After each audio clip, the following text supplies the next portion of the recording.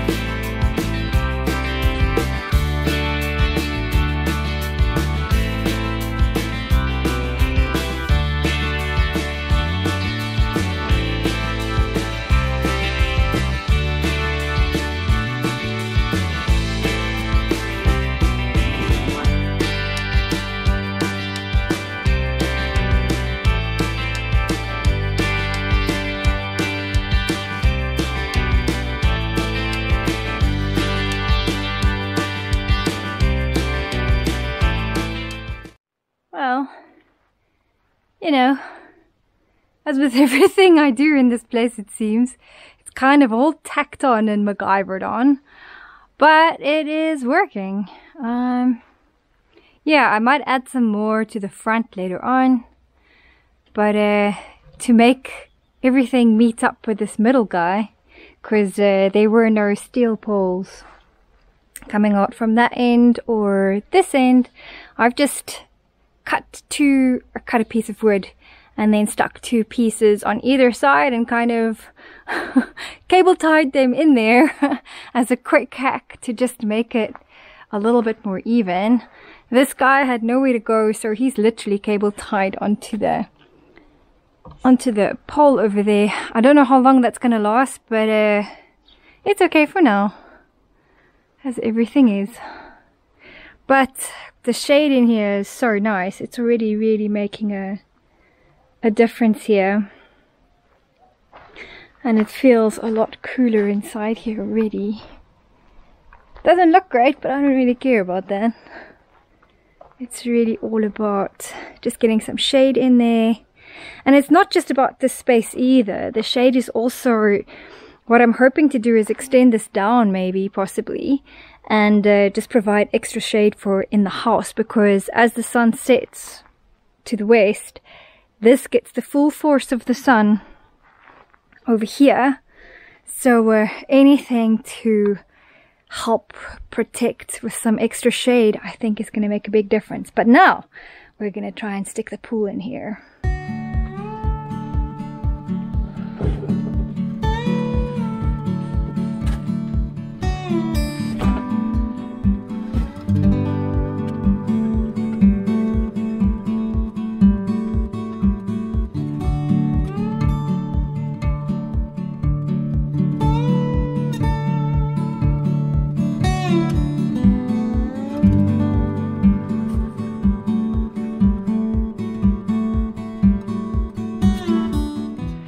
So the pear tree has been telling me that it's time to harvest some pears, because the driveway is always filled with beautiful pears and I haven't gotten to them fast enough.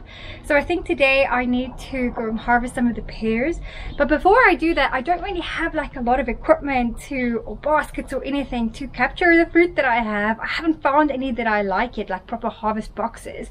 So in the interim, I actually bought like what I think might actually be a laundry basket, but I think I can repurpose that as a harvest box anyway. It's very similar. I'll get you off the way, buddy.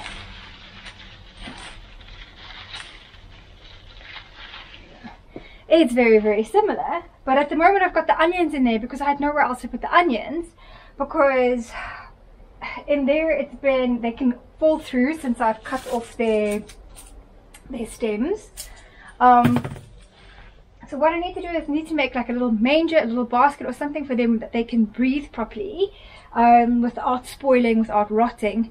But I don't really have much materials at the moment, so what I was thinking of doing is repurposing the shade cloth, like a little piece of the shade cloth, and making like a little manger that they can just kind of sit possibly in that room and just air out a little bit more, and then I can always make a plan some other time when I get to the shops again. But I think the reason I need to do that is because the onions need to go somewhere breathable. I need to repurpose this box that I've got and then, yeah, pick some pears.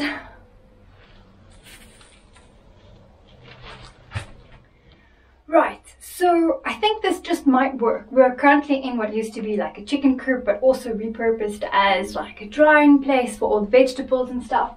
And I've made like a little makeshift shelf here. I put the shade cloth on. I'm now going to just kind of loosely tie it with my cable ties, and I'm running low, so I will definitely need to get some more of these because I use them for absolutely everything. So I'm just going to kind of loosely tie the shade cloth to this little shelf that I made, pack the onions out, and then let's see if that works.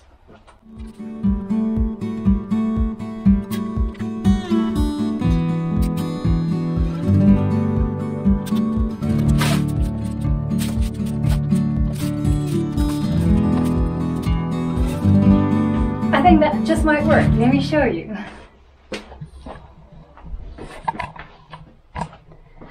So that's kind of what I did. Made a little shelf, packed the onions out here, and hopefully they will get enough air to stay dry without spoiling.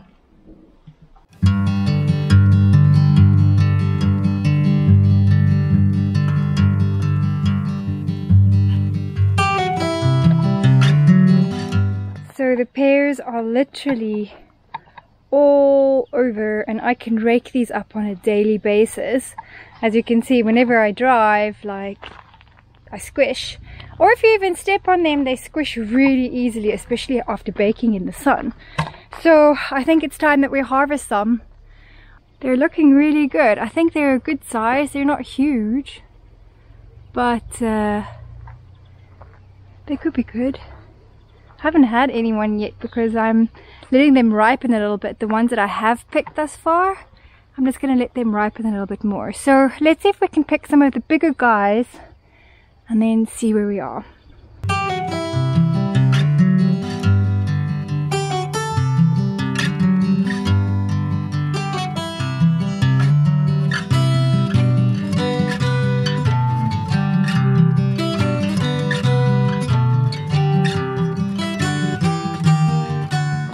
I've loosely washed them, but this was the haul from today. I could probably just pick every single day. I can't get to them all, and when I try and get to them, they just fall down as well and like burst on the ground. I'm also not sure like when to pick them. Do you pick them when they're small? Some of them were quite small, but they looked really pretty, and I wanted to save them before they crash to the ground. I've read that they can keep ripening. There was actually a semi-ripe one. Let's see if I can find it. Oh, it was this one. Actually, I think he's rotting. Probably let him go.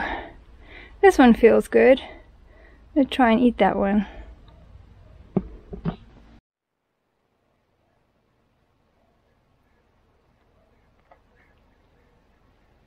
Oh, overripe.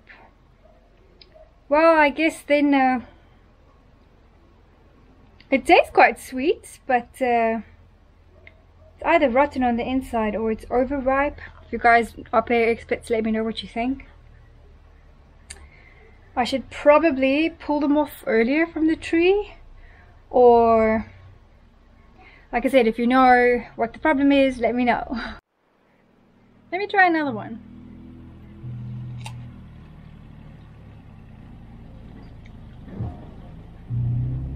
I don't know if it's ready yet,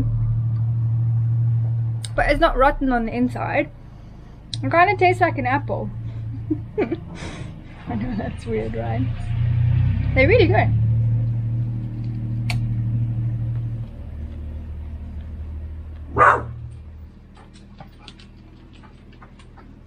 The way I know pears, they're meant to be like a lot riper and more fibrous. It's really good, but I don't know if it's underripe or if this is just what they taste like here. Let me know in the comments if you know about pears. In the next video, I get a little bit better at picking pears as I get better tools to help me harvest.